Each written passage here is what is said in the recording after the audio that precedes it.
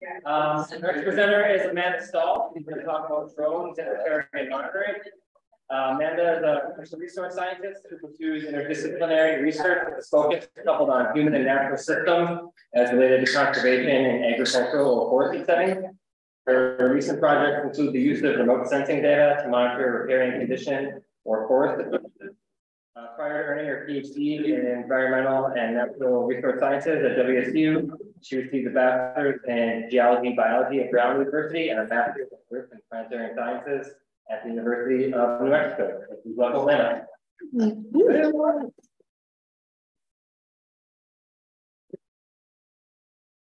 Thank you. Can you all hear me okay?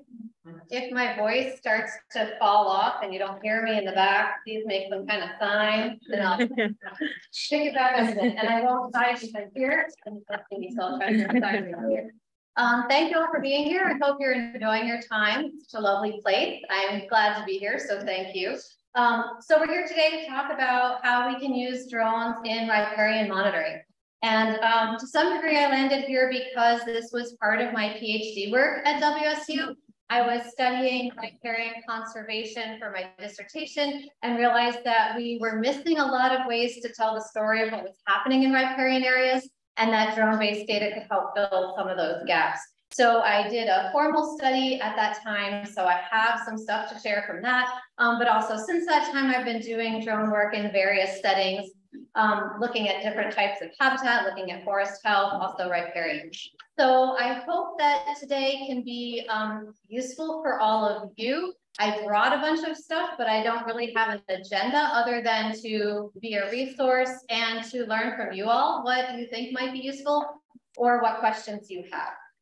So I will go through some stuff, but please do think about how I can answer your questions, or we can discuss options or whatever might be useful, and I'm happy to adapt as we go. So if I can figure out how to advance the slide.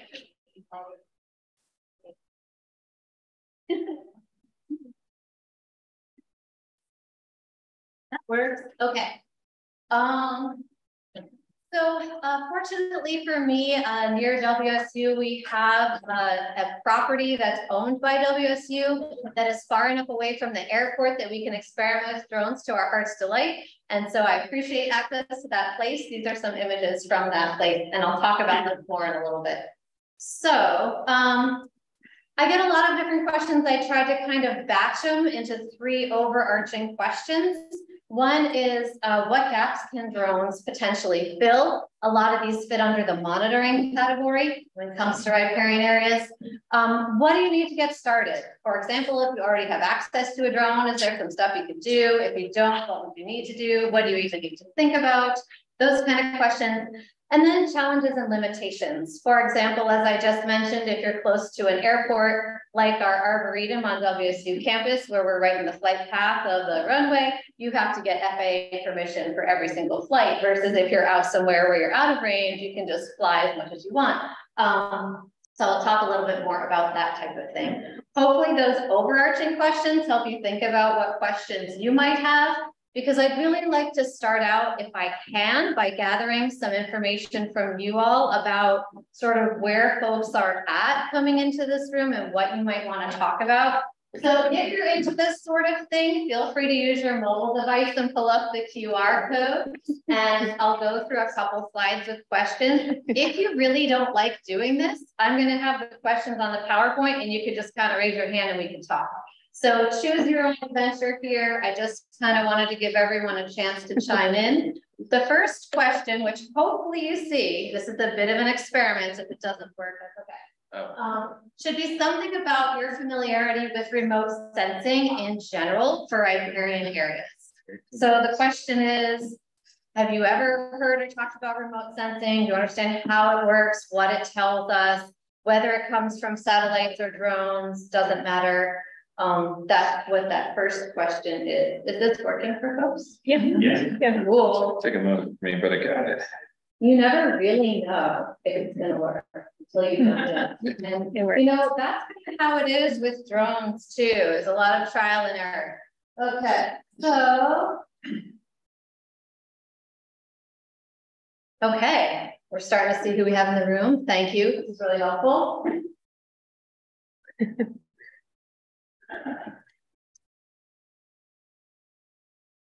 All right, that gives me a good sense. I am now going to move on to the next one. Okay, anyone in the room have drone experience? This could be just flying a little tiny toy drone that a kid has, or anything, or you're a pilot and you fly your own planes, anywhere in between.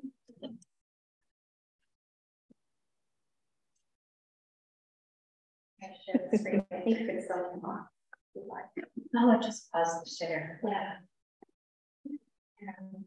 Would you want to on the whole? I just have to go back to the other one to advance one more time. Okay. No, that's okay. Hope everyone's coming up with a really good question. Is it any? It's not critical that remote folks see the bar graph, but it just had to make it complicated. PhD. You know, gotta just like push the envelope. Yeah. Okay. Awesome. So we have a bunch of people that have flown a drone. It's kind of fun, right? Mostly manual flying, I'm guessing. Yeah, driving it around live. Most of what we do to collect data is autonomous flying, but first level is you got to be able to manipulate the thing, because you might have to abandon ship and land it manually or avoid birds or something. So that's great. Okay, and a bunch of people have access to a drone for work. Something that we hear a lot in our group is that people have access to a drone, but they're not sure what they could do with it, that they haven't done yet. So we could talk about some of that. We've got some certified pilots, awesome, and some who are already using drones specifically. Okay, so we're gonna have some good conversations in here. That's great. I've got one more for you. Okay, and this is just if there's any guidance you have for me on what you want to hear today or what you want to talk about. If you have a question, any of that could go up here. And if not, of course, you can always just ask live, that's fine too. But sometimes it just makes it easier for folks if you can put things over. Okay. I feel like I'm going back to your presentation. Yeah, that sounds good, thank you.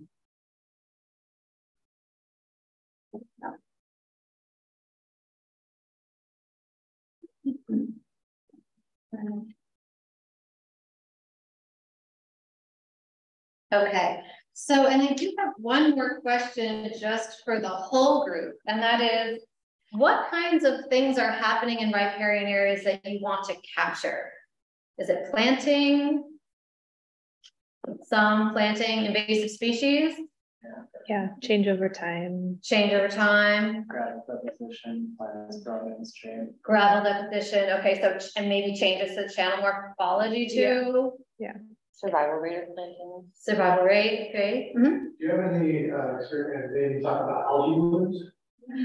So yes and no, a little bit, but that's definitely a thing that we can look at. Particularly if they're near the surface, it gets trickier the farther below the surface they are. But we can talk about that some more too. Okay, so aggregation, degradation. Mm-hmm. Again, depending on seeing through water can be tricky, but you know, there's more being done with that all the time. Okay, great. Thank you. That's helpful. All right, let's get into it. So, those who are already doing drone monitoring in riparian areas, bear with me or feel free to chime in too if I'm missing things. I wanted to kind of do an overview for those who are new to this to think about what are the different types of data we can use and what are the kinds of things they tell us. There's the contrast is kind of hard to see on the screen. It's going to light up as I go. That's just to keep everybody awake. We're going to stay together here. Okay.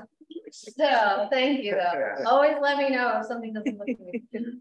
Okay, yeah. So one of the really basic things we can do is we're just documenting the area, right? We can say we have these different species or these different types of plants, or this soil is exposed or gravel or whatever. This is where the channel is. We can make a map of the area. Everything that comes out of the drone is geo-referenced. That means it can go into GIS. We can take some extra steps to make sure that we can detect change over time. down to, I mean, depending on how we do it, we're going sub-meter resolution for sure. So we can be really specific about what's happening in an area and telling the story of what's happening with change over time if we take that extra step. We can count plants depending, of course, on what type of plants, what's around them, how low we fly, what kind of sensors we have. So we'll get into that type of thing. We can look at the structure of plant communities, right? And this also applies to anything on the ground surface, the topography, with height and density data. So I'll talk about how we do that.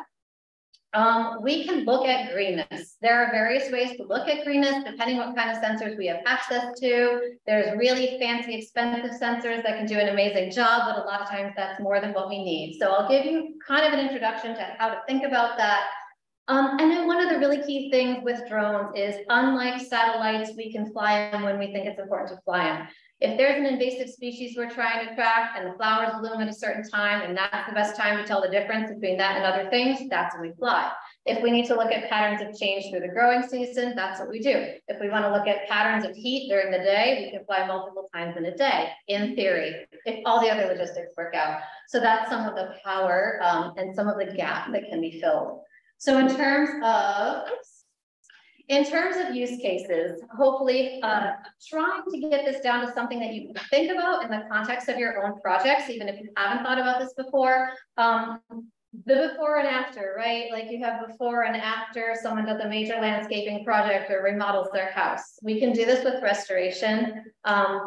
And again, if we have these georeferenced data points, then we can quantify change over time, which can be really powerful, both visually and quantitatively, to tell our story. Individual plant survival and growth can be tracked different ways, depending on what sensor you have and how you collect the data. If you want to customize your drone flying to do that, you might do things differently than if you're trying to cover an area. So really what you're using it for will dictate how you fly, what you fly, all this kind of thing. Habitat characteristics, they come in all shapes and sizes, right? So depending on what kind of organism you're thinking about, or if you're thinking about ecosystem functions, maybe that's what you're aiming for. So there are a lot of those types of things. We can be looking at cover or different canopy heights, all those kinds of things. Or just if we're looking at percent riparian cover for salmon habitat restoration or something like that. Then we have patterns in plant health through time, right? So if we fly once every 5 years or through the growing season, whatever it is, we again have georeferenced data on plant health, so we can quantify that change over time with caveats and such. Then of course, species distributions, if we can map it once and we can georeference it, then we can measure change over time. And something that's really neat about drone data is those images we then archive as data and we can go back to them. So if a new question comes up, wait, when did that weed first appear? Or any other kind of question, you now have an image archive. Or the person who's out in the field maybe doesn't know something that someone back in the office knows, then you have this complete picture you can bring back and get other opinions on. So there's a lot of power of this image archive that's really neat, I think, going forward, that we'll have more and more of just from people collecting more drone data. Any questions at this? Okay, drones can do all these great things. They're really fun and cool and they can help tell the story. But I always encourage people, before you dive into using a drone, it's really important to pause and consider these things. First, because you might decide you don't need the drone at all, or second, because it really might help you prioritize what and where to use the drone. So one is, there's a lot of free imagery out there. Sometimes we can do what we need to do with free imagery, and then we should save our money and time to do something different than fly a drone there, right? A huge question is scale. If you talk to people who do remote sensing, they always talk about scale because that's everything. We're always trading off how much detail we get versus how much area we can cover. And sometimes you really need a drone to get the detail that you need over the area that you need. And then of course the timing of change, like I talked about before, if you have a certain thing that happens at a certain time, or you really need to fly when it's cloudy and all the satellite sees is clouds. So it can be really helpful in those cases. These are the major players in terms of remote sensing for riparian areas, at least in my experience in Washington. How many of you have heard of the Sentinel-2 imagery? Many of you have, some people haven't. It's kind of like Landsat in that it's moderate resolution imagery. It's from the European Space Agency, only it's 10-meter resolution instead of 30-meter. And this means that we can see, okay, for most individual sites, it's going to be too coarse. I'm going to show you what that looks like. But if you're looking at a series of stream reaches or you're looking at the watershed scale, it can do a lot of stuff. So always good if you can to check what the free imagery can show you. It comes back every 5 to 10 days.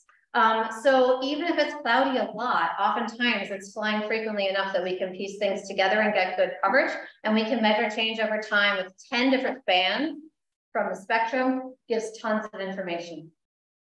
Great for VSP type stuff, not always great for site scale stuff.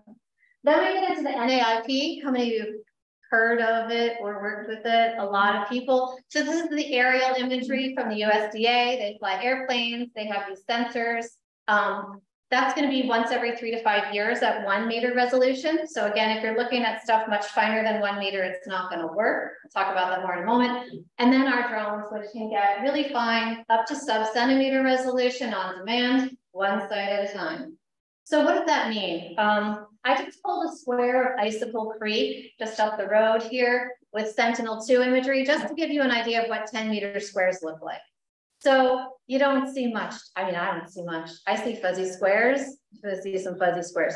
So for most riparian areas, that's going to be too coarse for the site scale. If you zoom out, you're going to see a lot more. Now, if you go to the NAIP imagery, the aerial imagery, you can start to see individual trees.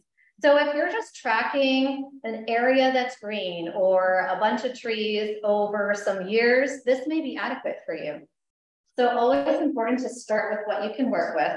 So yeah, so there's the store. Here we are. This square here is that random square of Icicle Creek that I just showed you in Sentinel imagery. I thought I'd just give a quick overview of what that square looks like in the common freely available imagery we work with, right? So we have Google Earth. Everybody's familiar with Google Earth. Hit or miss what timing they're getting, but really good detail, right? Then we have the NAIP next to it, just so you can see what that looks like. That's true color, so red, green, and blue, what a regular camera has. Something nice about that is they also have a near infrared band, which means we can calculate an index of vegetation health, which I like to show in these false color images. So here the red means the vegetation is really active. It's photosynthesizing, it really pops out. So I find that really helpful. Here's our fuzzy squares from Sentinel in the same true color image, and then also in the same false color image, just to give you a sense of what you can see, okay? And then drones are going to get us finer than that upper right picture or the upper center, depending what kind of sensor we have. Just to give an example of where the NAIP imagery can really help show us what's happening. In this example, the scale bar is 200 meters. And this is an area where there was a grazing exclusion, so the riparian vegetation was able to grow and grow over time. So in the area in the oval, you could see that red, bright red vegetation has expanded from 2009 to 2017. So over 8 years, you can see some change. So limitations of this imagery though, it's only going to show up every 2 or 3 years, depending on where you're looking at. Only one capture per growing season, and we can't control when that is. And sometimes the county will be covered partly in May, partly in October, you know, so really hard to tell. And that band that allows us to do the false color is only available since 2009. So really can be really helpful, but we can't compare directly. We can't quantify directly the differences in vegetation health because they had different sensors on those different airplane flights. So that's another limitation that we wouldn't have with the satellite imagery that we do have with this one, just to give you all a sense. Folks still with me? Yeah. Okay. So again, remote sensing, I have to show the spectrum just to remind everyone what we're working with. Most of what I talk about today will be passive sensing, which means we're just getting what's reflecting from the electromagnetic spectrum. What are things absorbing and what are they reflecting? It has a certain signature of what it absorbs versus reflects. Most of what we look at is going to be in the visible light part of the spectrum and a little bit into the infrared. And so what happens is, as I said, every feature has a signature based on what energy it absorbs and what it reflects. I want you to focus on the yellow-green lines here. That's the vegetation. So vegetation absorbs red. That's what the chlorophyll does. A lot of the energy coming from the sunlight is in that red. And so we get a drop in red reflectance with plants, and they really strongly reflect near infrared, which is over here. So you see the curve go right back up in the near infrared part of the spectrum. So we can use that to get really strong signals like those bright red trees popping out in that image I showed you. You can still do this with the green because plants reflect green. That's why they look green, right? So you can compare green to red if you just have a regular camera, but it's not going to be as strong of a signal. So we deal with these trade-offs where the multispectral sensor we need to use the near infrared is a lot more expensive. Is it worth it? Is it not? Depends on what you need to tell. So what I always say is if you have a true color camera, see what you can do with it, max it out, and then decide if you really need to upgrade to something more expensive. So I started talking about sensors. Across the top are the use cases we already talked about. And I kind of made this matrix to help summarize what we can do with different sensors. I'm going to walk through it, but please don't take this as the truth. It's just to give you a sense of what piece of the story we can get from each type of sensor, okay? So a Y doesn't mean it gives us everything. It just gives a piece of whatever that thing is, all right? So starting with the true color, we call it RGB because we have the 3 bands, red, green, and blue. That's how the data is stored. So that can give us a before and after snapshot. It can be geo-referenced, and in fact, will be automatically geo-referenced just because it was riding on the drone. Okay, but it's not going to be, there's going to be maybe up to 30 feet of slush if you want to align it from one year to the next, for example. So you'd have to do something else to get a better alignment if you needed to measure change more accurately than that. But that said, you can definitely do before and after, both visual and quantification, just with red, green, and blue. You can also look at plant survival and growth. I mean, as long as your plants stand out enough that you can see them, then you're going to be able to count what plants are there if you have enough resolution, if you flew low enough for whatever it is that you wanted to capture, and you weren't going to crash into something when you're doing it. In terms of plant health, as I mentioned, we can use the red and the green bands to make the plants stand out a little bit more. They're not going to be as bright red as in that false color image, but they will stand out more. So you can track plant health in that way. And then of course, species, if you can recognize them, you can map them for geo-reference. And then habitat characteristics, it depends what it is in detail that you're looking at, but a lot of that you can get just with the red, green, and blue. Now, again, if you have a red, green, and blue sensor and you can plan an autonomous mission to take lots of pictures at lots of different angles, then we call that structure for motion photogrammetry, and it allows us to build a 3-dimensional surface of whatever we see. And so here's where we can get height, density, all that kind of thing. And then every point on the point cloud it makes or the surface that it generates has those values of the red, green, and blue bands. So there's a lot we can do. I'll give you some examples of what that looks like.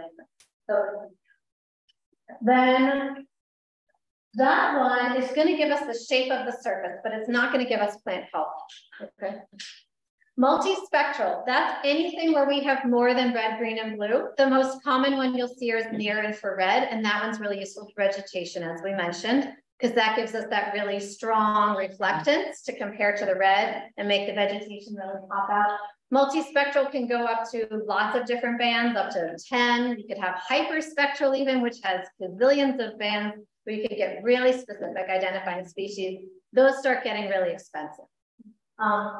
Thermal, we can look at drought stress. We can look at different, we can look at the landscape in terms of the thermal pattern. And then LiDAR is active sensing. So with LiDAR, we're shooting lasers at things, right? And counting how they come, how those points come back off of things. So I'll show you some examples of what LiDAR looks like too.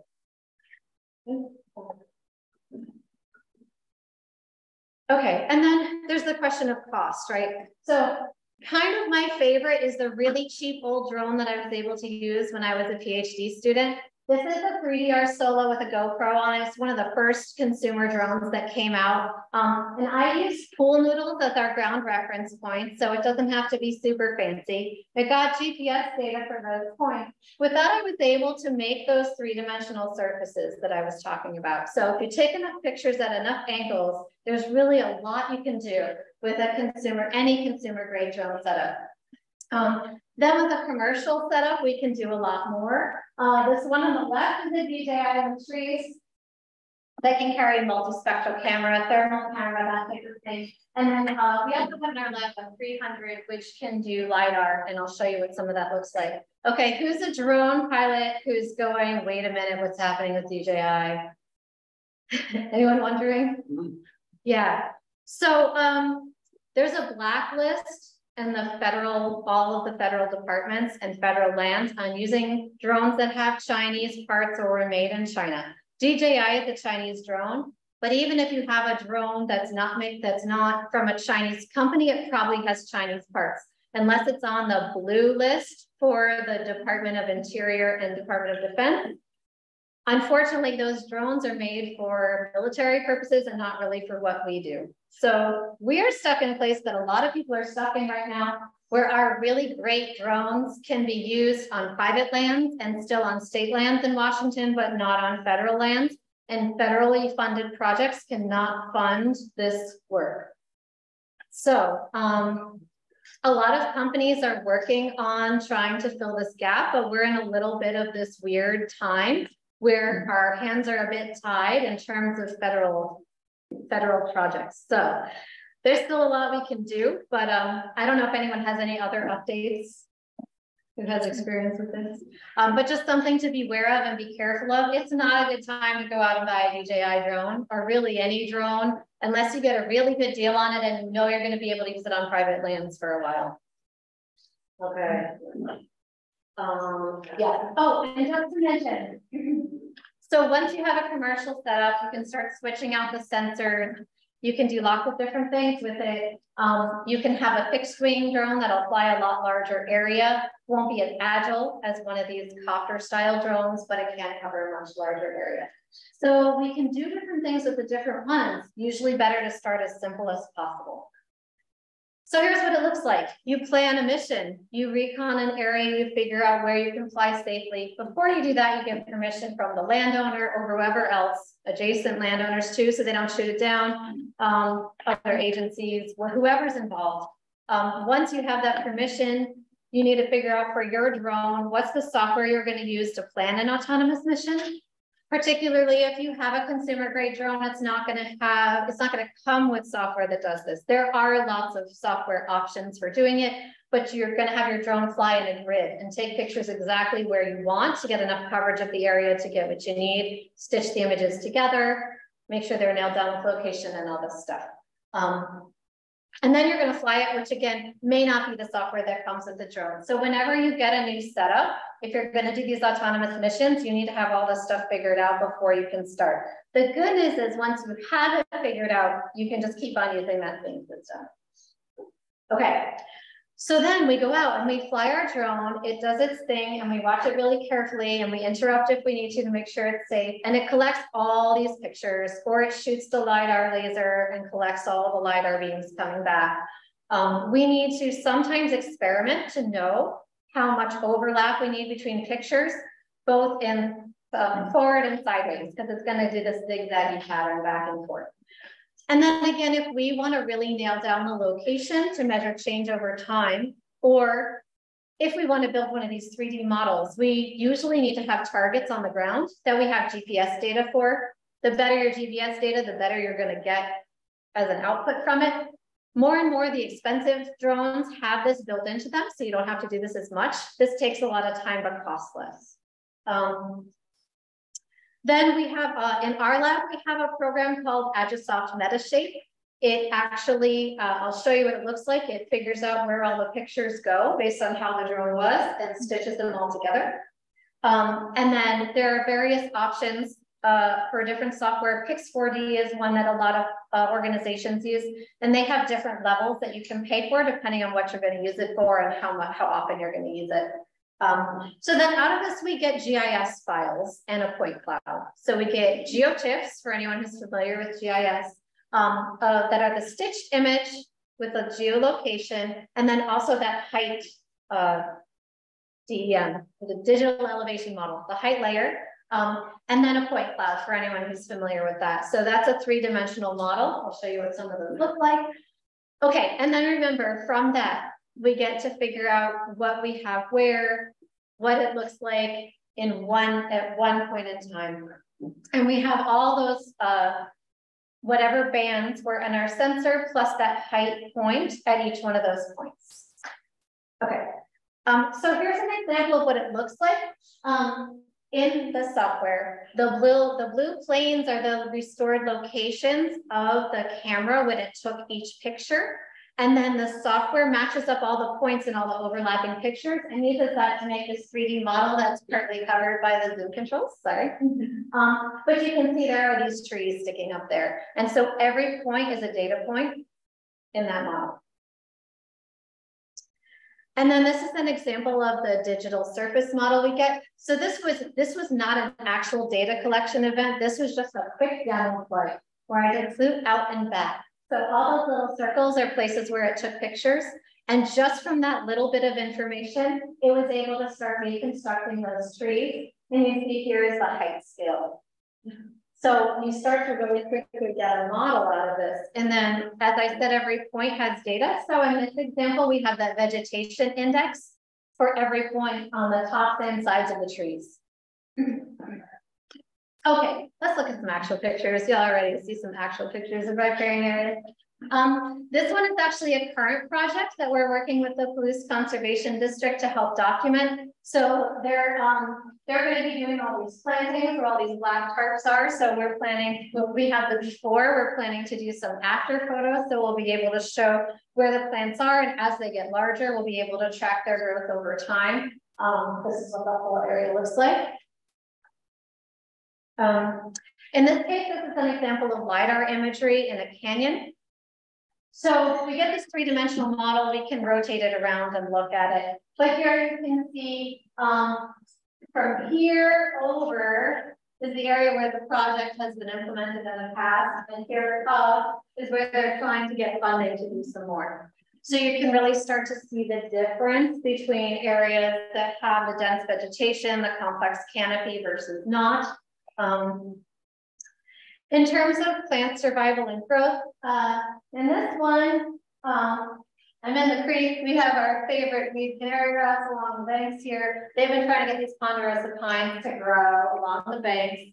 And so in this image here, you can see from the surface model, all these lumpy things are ponderosa pines, so we can see from the top. So we get a different view than we would get on the ground, but sometimes it helps tell the story of a place that we wouldn't be able to get just from measurements from a site visit. And so if you see up towards the top, the yellow is outlining the buffer. Towards the top, they've had a really hard time keeping those trees alive. So for some reason, the earlier generation survived and the younger ones didn't. But you can really capture those patterns with this type of thing. So this was with that Solo, the old consumer grade camera that I did this. And then you can put it all together. Here I just kind of faded out the true color image and overlaid it over so you can see how it all looks together. So for this one, I did have to use those ground control points and high resolution GPS, but I did do it with a consumer grade drone. And so to do this, we do what we call double grid. So we fly the area twice at 90 degrees to each other. And then we fly different altitudes. And that's what helps us really get that 3D view. Okay, here's another example. Okay, you see the shadows are huge in this one. October is not an awesome time to fly, but things happened and this is when we ended up flying. So we just want to try to minimize shadows. We try to fly around solar noon and we try not to fly in October, but sometimes you just need to. So in this case, you see the trees still look red, but they're kind of like muted out, right? Because they're slowing down. They're getting ready to senesce for the winter, but they still show up. And we're still able to make our 3D surface. So you see in the upper one, there's the little bumps. Those are the younger plantings.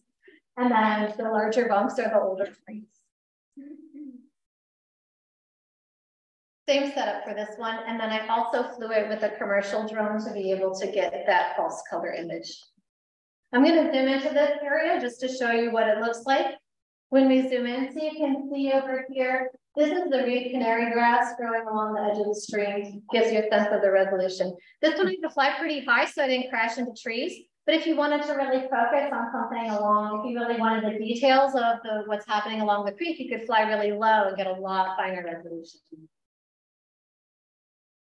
Okay, and then in terms of plant health, this one isn't a riparian area, but I think a nice one shows, this is in the forest near Missoula, and we're looking at insect damage to trees.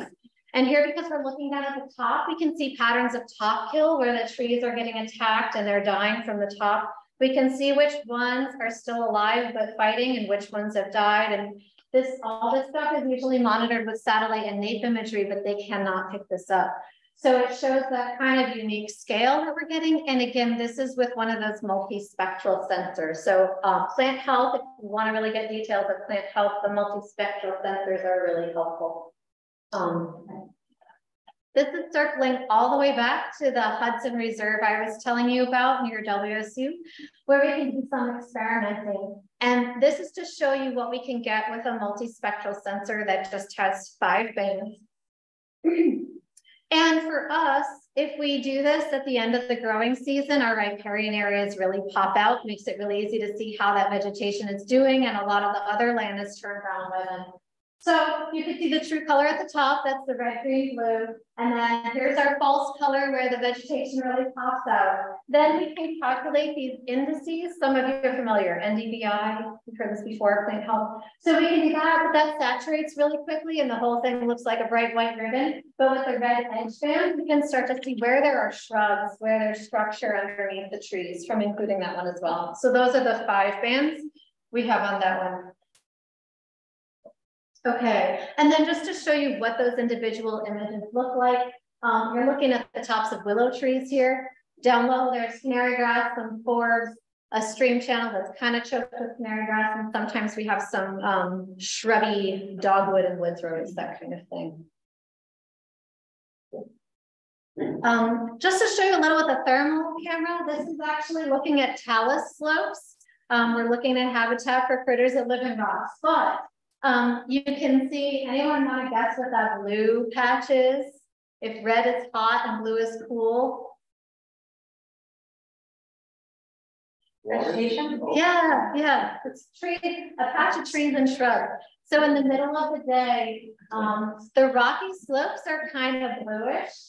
The red areas are actually former roads because it was like quarried out and they're bright red. And then you can see all the vegetation as it's really cool. So we're looking at climate refuges in this situation. Also just wanted to show an example, again, with just the consumer grade setup here. This is the riparian area in a canyon. So you get the topography of the canyon walls, the topography of the channel where it's exposed, and then you get the trees and shrubs, kind of those different heights in there. Oh, and I just wanted to zoom in again to show, this is the 3D surface. So here you can see these lumpy looking things. Those are the trees and shrubs that made that blue thermal refuge. Okay, so summing it all up, when we do use drones, we can pick those key times to capture.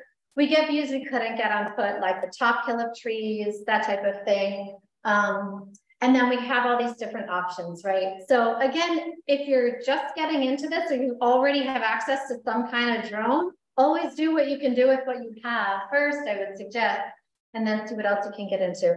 And all this together can help really complement field data and sometimes satellite data to tell the story of a project. Never one data source that's going to tell the whole thing, right? But sometimes it can really help fill those gaps. Okay, so some people in the room, some people here have certification, right? If you want to fly a drone for work, you have to have a Part 107 certification from the FAA. You can study for this online and take the exam. You have to go take the exam in person, and then you refresh every 24 months with an online exam. So that's something that is not too onerous to do, really important, and you learn a lot of safety stuff when you do it. Permission, of course, all of you are familiar with permission, so I kind of glossed over it. Just like you get permission to do anything else, but sometimes people are extra nervous about letting a drone fly. So what I have done working with Police Conservation District is have a memo and really lay out everything. And also assure people we're only taking pictures straight down. We're only taking pictures of the area they approve, that we're not going to use it for anything else. We're never going to associate their name with it outside of what we're doing and this sort of thing. But a lot of people have been really excited about it, and then they want the pictures, you know, so it could be a really positive thing. There are a lot of safety considerations that I'm happy to chat with folks about if you're interested. Let's leave it at that. That's kind of a whole other thing. Something to remember too is this 3D surface that we make, it only gets the top. And so if you're really interested in what's happening under the canopy, you may either need LiDAR or something else. We're experimenting now with handheld photogrammetry with iPads on a stick, I call it. There are some different things you can do. The biggest limitations we usually face are with batteries. We can't fly past your battery. Depending on your setup and how many pictures you're taking and what you're doing, you can be really limited with battery. And we always have to maintain line of sight. So again, that could be tricky, especially if you're in steep terrain, or there's, you know, if there's a lot of vegetation of different heights, that can be pretty tricky. And then of course, we need training to deal with all the stuff, all the data that we get. And that's something that, you know, our lab is happy to be a resource. If you want to reach out and ask us questions, we can help you figure things out, but it does take something to get set up with that. So that's what I had prepared for you all. I was hoping to leave a bunch of time. Did I leave time? Yeah. I'd really like to hear what questions you might have or what drones you have that you're not sure what to do with. And I have some other pictures I'm happy to show if that comes up and it's relevant. So thoughts, questions? Yeah, when you're showing how we kind of stitch together.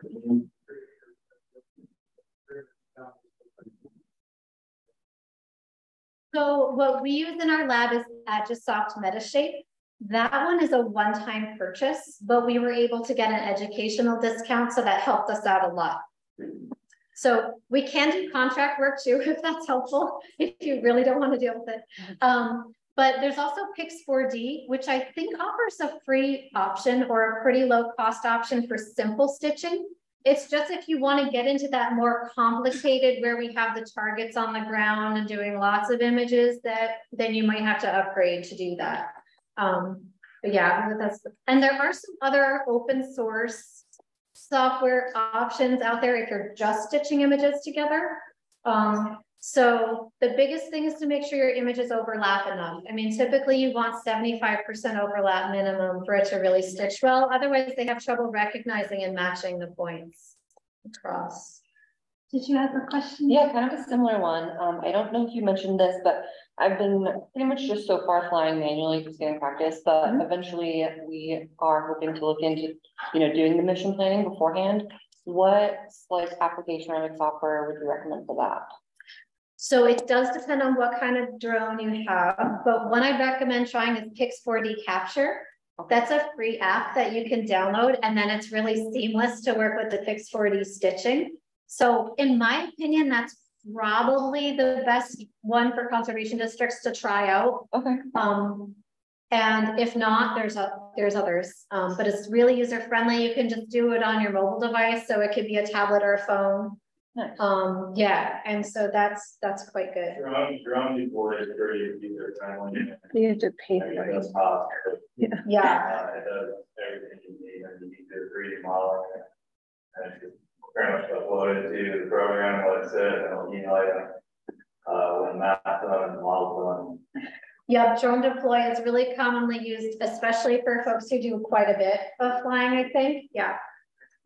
So I ran into issues with Pix4D with thermal. When you go and stitch together in thermal imagery, but drone deploy well. That's good to know. So drone deploy did better with thermal. Thermal imagery is tricky to stitch, and it requires more overlap than just true color. That's what you all did the multi-spectrum, but with the drone deploy will struggle with multi-spectrum camera. Oh, really? Okay. Pix4D 640 is better with multispectral, and I haven't had any trouble with Agisoft on any of them. It does them all. Any other questions? Okay, this might be a silly question, but I haven't started looking into it yet. But so for sensor options, are those like add-ons that you can purchase and like attach to your drone that you already have, or is it like a specific drone that you have to buy with a certain sensor? So the question is, what are the options for different sensors? So most consumer grade drones, you have to use the camera that it came with. I do know a professor who he just strapped a camera to the leg of his drone. It was a thermal camera and it actually worked. Okay. But not that I recommend that, because that's going to really throw off your payload and probably going to crash. But he did that and it worked. So typically you're looking at a commercial grade drone to be able, so if you're going to be shopping for a drone, you really want to think out what are the sensors I might want to use, even if you're not buying the sensors right away, to make sure it's capable, because if they're not compatible, then you're just stuck. Yeah. And that can get expensive, and I wouldn't buy, I mean, if you use federal funds, I wouldn't buy anything until you're sure that it's on the blue list. And so we're waiting for more affordable and appropriate drones to show up on that list. There's a bunch of companies working hard on that right now, so hopefully that'll happen soon. Do you know the differences between blue list and NDAA compliant? That may be the same thing. So the blue list is just the list that the Department of Defense and Interior put together that has, like, they worked with these companies and said nothing in this drone comes from China. Right. So the same thing. Well, I know what the blue list is, but I was just not entirely sure what NDA is talking about. I talked to another person in here about that before. I haven't had a chance to kind of dive into it yet. Yeah, I'm not sure. And then the tricky thing is there. So for example, Parrot is a European company and they made a drone that's really secure, you know, and it's all the data is secure and it's fine in Europe, but it's not okay here for federal. Yeah. So yeah, because we bought one and then found out we couldn't use it for federal projects. So learn from that. Yeah, be really careful about that for sure. Have you done any photo point monitoring stuff with drones, just so what program and everything that you found to work well? Like if you like to have your drone go to the same location, to the same gimbal angle and everything, take that same picture multiple times? I have not specifically done that, but all of our missions that we plan are saved. And so they could be rerun at any point and it would do that. So you could have a mission of one point that does that, but I haven't done it yet. All of my, my first round was in 2019 and then COVID. And so I never got to go back and do my repeat flights. So I'm still hoping that one day I'll be able to go back and then we'll repeat exactly the same mission. And that's the idea. Haven't got to do it yet. You briefly talked about looking like into the water, and I know that most light bands kind of reflect off the top of it, so it's really difficult. But do you know if any sort of sensors or any sort of technologies are able to kind of see into that to give you an idea of like anything growing in there from your view? So that would be a really good piece of data for our users. Yes, there are a couple of things that I know are in the works. One is the idea of the coastal blues. So there are some of the blue bands that can see better, and you could do indices with those that can see better through the water. Also, my colleague has been counting salmon reds. I've read about them. Yeah, and he has used a circular lens and puts filters on it, and they fly, I'm giving too much away. They fly the azimuth of the sun angle to minimize the glare from the sun. And they try to minimize shadow by flying their solar noon. And he's happy to talk to anyone who wants to talk more about imaging underwater. Is there like, I didn't set this up, but maybe if anyone wants to just write down their email or something, then we could connect if you have follow-up questions. Any other? Have you had a chance to apply this to wetlands? Not within the area, but what outside of the area. Not yet. I mean, I don't see why not. I feel like everything would be really similar, except they just wouldn't be long strips necessarily. It would just be a different shape. But yeah, and depending on what's there. I mean, when you have a mix of trees and short things, you kind of have to fly above the trees. But if you have a big enough area where you can get down low, you could kind of mosaic those together and get some nice multi-level definition there. Sort of on the same note, are there any species that don't show up or you're not able to get good indices like this? Like I do mostly upland work, but I would imagine again, same sort of things would work just as well in those environments. Yeah, and I have been flying in forest settings too.